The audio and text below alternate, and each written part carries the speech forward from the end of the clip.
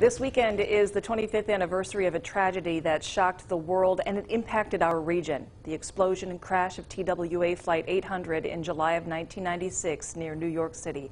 230 people were killed, including 16 students and 5 chaperones from Montoursville High School. And tonight, Eyewitness News speaks with the mother of one of those students who died in the crash. Our I-Team's Andy Mahalchuk joins us live from Montoursville tonight with her story. Andy?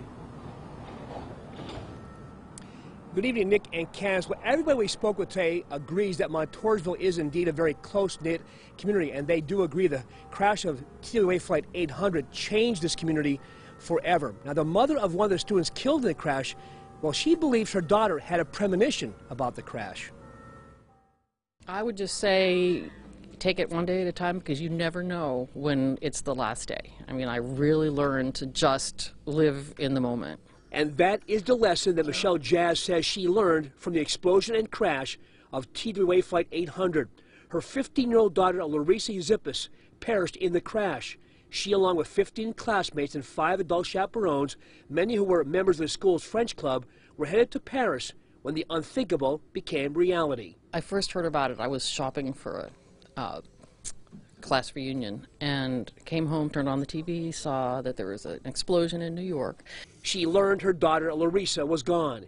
She believes Larissa had a premonition about the crash. About 2 months before, maybe 6 weeks before the flight, we were just talking. Somehow we got on a discussion about death. And she told me that she didn't want to live to be 40. She thought that was pretty old. And she said that when she dies, she wants it to be in the news and in a big way. So she got her wish. She must have known. Among her daughter's belongings that were recovered from the crash site, the key to her suitcase. She wears a gold replica of that key around her neck every day.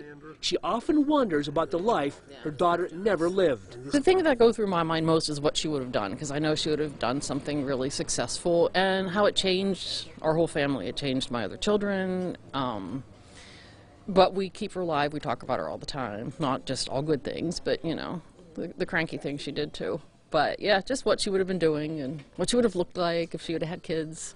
And she's confident her daughter would have been successful at anything she tried. Larissa would have been something big. She talked about being president. I hope she would never have done that. But she would have made a remark on the world. And she's made a remark on a lot of people anyhow. So. Now, Michelle Jazz says that Larissa would have celebrated her 16th birthday several days into the trip in Paris, actually July 22nd to be exact. She says she and her other daughter took a trip to Paris a short time later in honor of Larissa.